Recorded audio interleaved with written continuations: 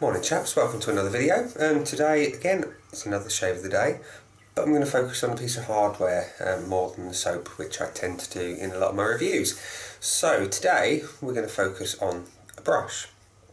It's a brush you've seen in the vast majority of my videos, so I'm just going to sit and tell you a little bit more about exactly what I like about the Cadman brushes. But before we go on to the brush itself, we're going to go through quickly the rest of the shave today.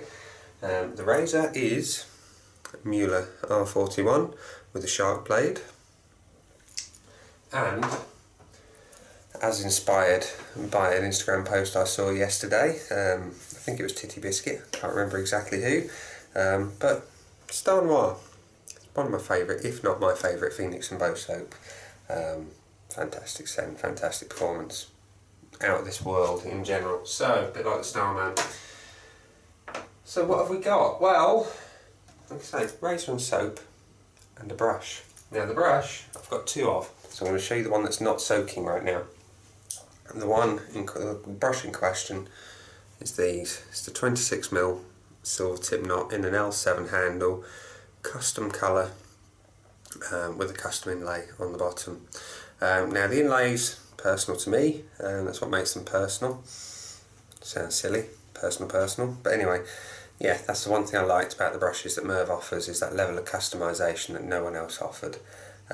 Granted, handle choices style-wise is Merv's, but I got control over the colour, which, as you can see, it's a nice dark brown, and if you turn the brush you get some lovely inclusions sort of going around to gold, and it just sort of filters through. And both brushes are almost identical, and I know Merv said in the hundreds if not thousands of brushes he's turned, he's never had two come out quite the same as these two did, so that was just a nice little touch there.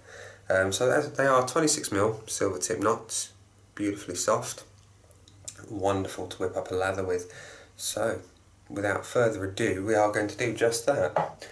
Pop that one back up there safe, but before we do that I'm just going to have a splash of water on the old face.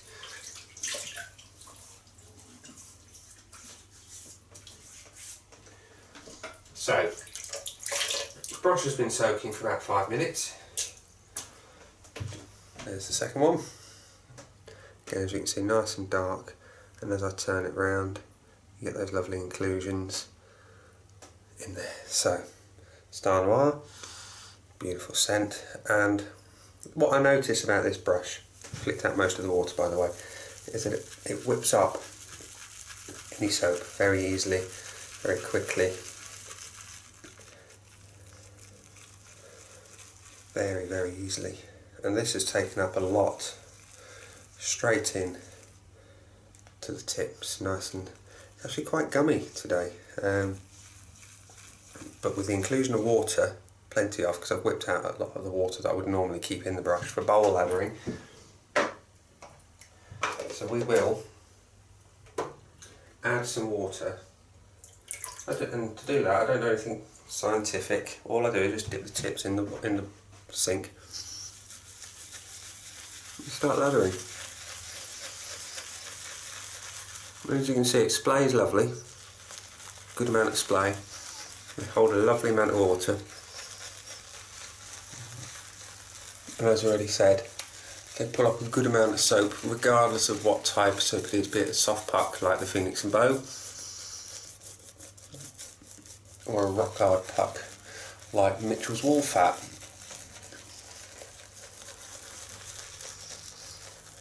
Makes no bones at all about doing so. Now today I'm just going to go for a 2-pass shave,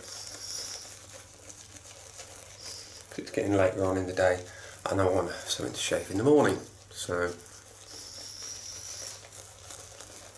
as you can see, I just swirl the brush around and it builds a thick lather very quickly. And as you can see, it holds on to a lot. The display is just right, there's just enough backbone that you can feel there's something behind it, but not too much that it's stiff and flicks your lather everywhere. And the tips are beautifully soft.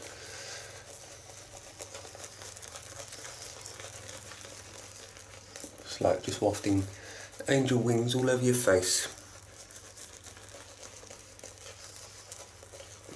And it is exactly what I would describe as luxurious. If you've ever stayed in a posh hotel and experienced the wonderful eider-down duvets and pillows and that utter level of decadence, you know, that's what you get here.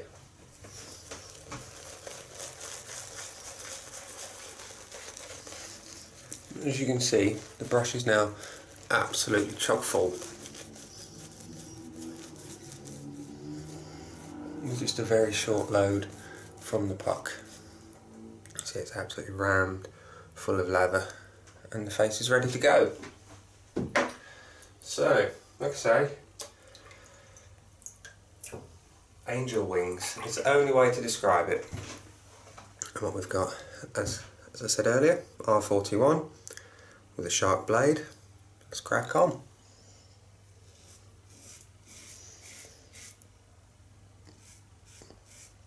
Now,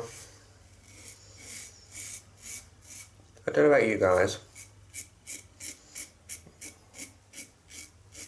but when it comes to lathering, I generally prefer face lathering.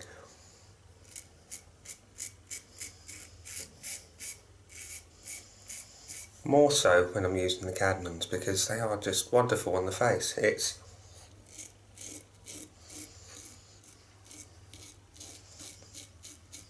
Sorry, my sentences sound a little disjointed at the minute, obviously shaving around the face. But yeah, it's like a good brush is wasted if you bowl lather it.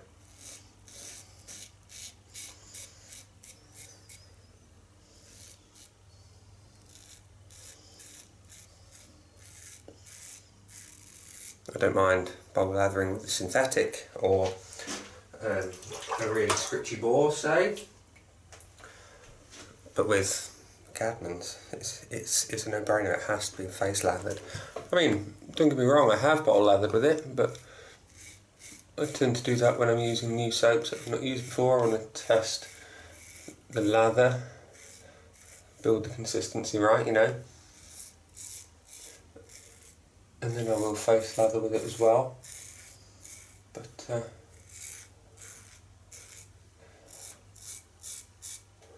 yeah, face lathering is the way to go for me.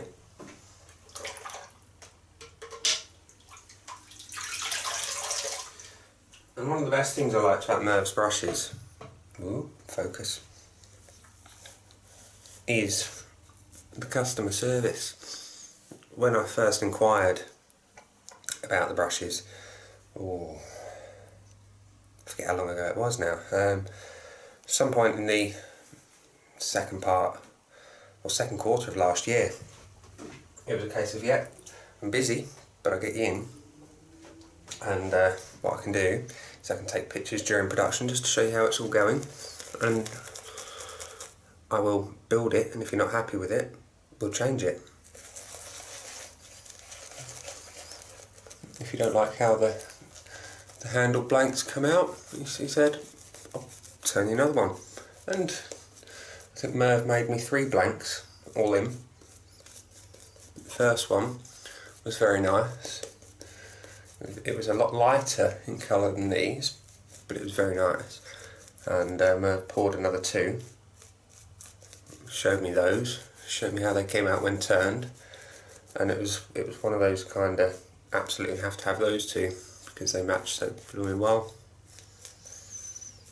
And then when it came to designing the discs, it was a case of what do you want on your discs.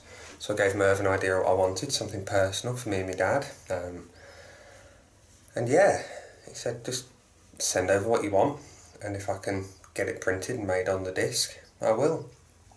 And we went with the idea originally of having a white disc with the signatures in black, and then Merv kind of PM'd me and sent me a message saying, look, so tell me to bugger off if you want, but he said I think it'll look better this way with the colours inverted, so it's a black disc and a white signature.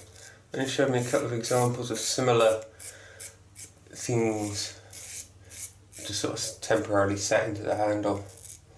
And you know what? It was a master stroke.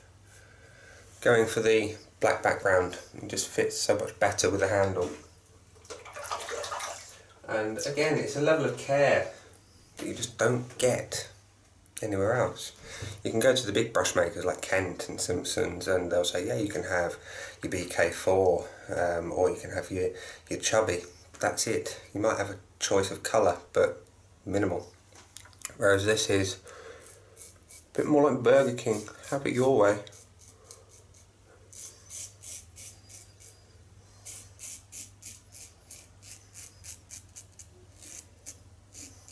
And I don't think you can beat that.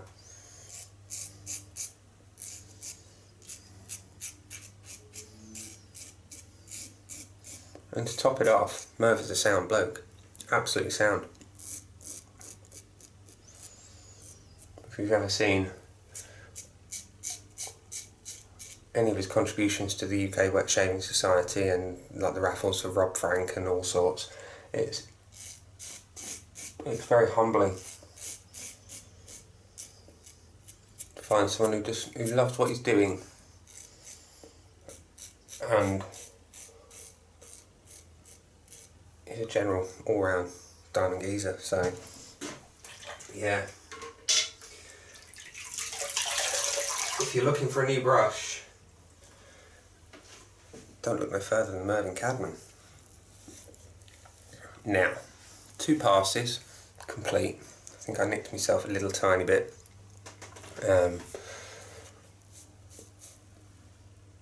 Yeah, tiny weeny bit on the chin, but that's not entirely unexpected given that I'm waffling away, not giving full concentration to the blade. And there we have it. 2 lovely passes, one with, one roughly against the grain, ably assisted by this wonderful, wonderful brush. And like I say, it builds a lather super well, really easy. It holds a good amount of water up front, so you don't have to worry about sort of adding too much more, unless of course you want to, particularly when face lathering. I don't like lather going everywhere. I don't want it looking like a scene from Ghostbusters where Slimer has been all over the place. But anyway, these lovely bristles, just wonderful. Absolutely beautiful brush. Highly recommended. Highly recommended. They knock spots off of everything else I own, and don't get me wrong, I've not got lots of brushes. In fact, 1, 2, 3, 4, 5, 6, 7 different brushes up there on the shelf, 2 of which are Cadman. They are without doubt the best money I've spent hardware wise on anything shaving related. They get used almost daily. There's 1 or 2 days where I just fancy something different, or I'm in a rush and I'd pick up one of the synthetics, but 99 times out of 100 it will be one of these beauties. So just for the crack, I'm going to quickly rinse this off very quickly so I can show you how well it whips up a bit of Mitchell Hall fat, because lots of people struggle sometimes with Mitchell Hall fat, and I want to show you how effective these are.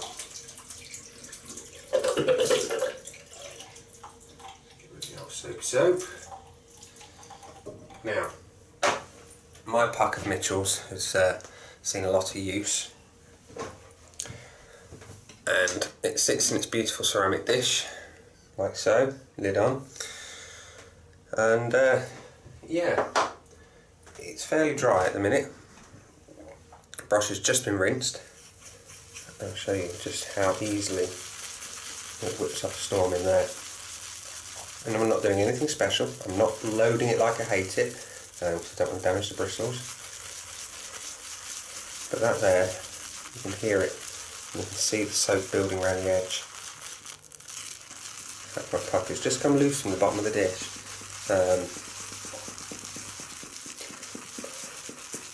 But that there, a short load, on that puck. It's a fairly short load, and it's full, and I'm going to palm lather that. Just going to take the old adage of waste not, want not, pre-lather. Put that in the palm, so that's that little bit there, and away you go. It's just so easy, so easy.